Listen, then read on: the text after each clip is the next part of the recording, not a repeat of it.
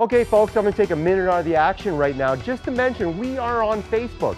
Punch in RCTV on Facebook and check us out. Send in your pictures, send in your videos, right? Or if you want to just say hi to me or the cameraman or the producers or anybody on the crew. Facebook folks, check it out.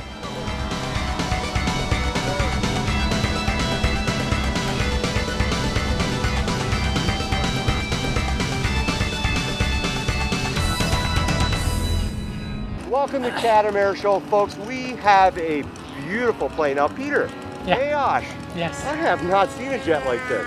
Tell me all about what kind of jet this is. This is the Dassault Aviation Falcon 7X. It is a fairly new model. It's manufactured by Aviation Design. It's full composite. It's got carbon fiber, fiberglass, composite material. It's driven by one single turbine, 42 pounds of thrust. The plane is 150-inch wingspan and 137 inches long, the fuselage. I got a Biotech 180 engine, which is a 40-pound thrust turbine in there. The plane weighs 65 pounds dry and 72 pounds wet.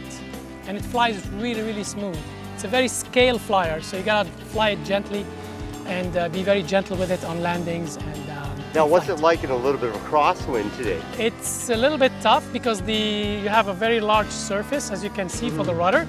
It tends to push it quite a lot off the runway, but we managed it. We did 3 flights so far today, it's good. Now, this was a actual kit, obviously, yes, right? Now, was it pretty easy to build, even though it was kind of like an RTR, or was there a lot of work still involved? Yeah, there was a fair bit of work. It's a hollow fuselage, so you got to build everything inside. You got airlines running from the front to the rear. You got fuel lines. You have electrical system running all the way to the tail. You have a light system. You have a cabin door system. I have dual receivers in there, dual batteries, and a full power management system. Now, was the center of gravity like pretty much built into this one? Because I'm looking at the back and it looks a little heavier. Did you have to do a little modification? Not modification, but weight. I have 700 grams of weight in the nose to make the CG right where it should be. Now, I noticed that these have the winglets on it. How does that help with your stabilizing when you're flying? Well, for this model, probably not too much. For the real ones, I'm sure it does help a lot because it improves the aerodynamics of the wingtips. Now, where would you put the fuel in this plane? I'm looking for it. Is it all an internal? Yeah, the fuel, actually, to have access to the fuel, I have to, I open the cabin door.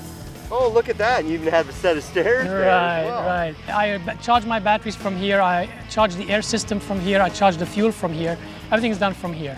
Now, so where would the fuel go here on this side? This little...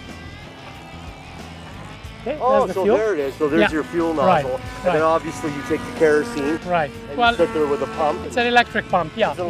Now with the ailerons here and the flaps and everything, did you have problems setting them up? Were they really different because of the length of the wings? Cutting was a problem because everything is carbon fiber underneath, and carbon fiber is very, very hard, stiff, brittle material.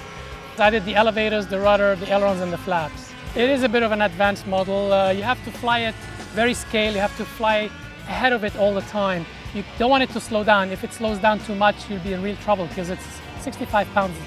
Because I fly half power most of the time.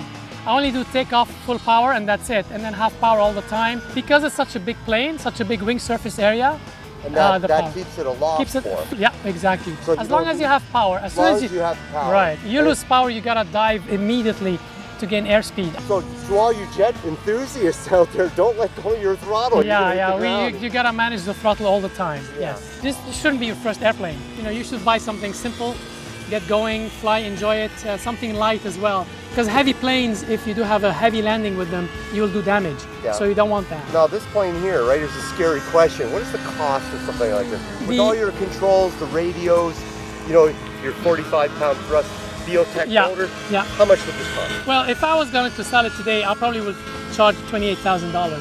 Yes, $28,000. Yeah, that's to take care of my labor. Well, the kit is $8,000, right? The landing gear is $2,500. The engine is $4,000. Oh my God! You gotta use high-end servos, high-end wiring, high-end power systems, high-end receivers. Now, do you have backups? Yes. So are you running a dual servo system? No, single servo, but dual receiver, dual battery. Oh, okay. I also have a fail-safe for the air system. In case I lose air, the gears come down automatically. Right. Well, Peter, what can I say? It's always a pleasure seeing you. Thanks a lot, and thanks, Peter, for all the support for RCTV over the years as well. Thanks. Folks, this is what RC is all about. Dealing with craftsmen like Peter here, finding fantastic jets like this and coming out to these beautiful air shows like the one we're at in Chatham today, folks. Take care. We'll see you soon. We'll be back after this break. Take care.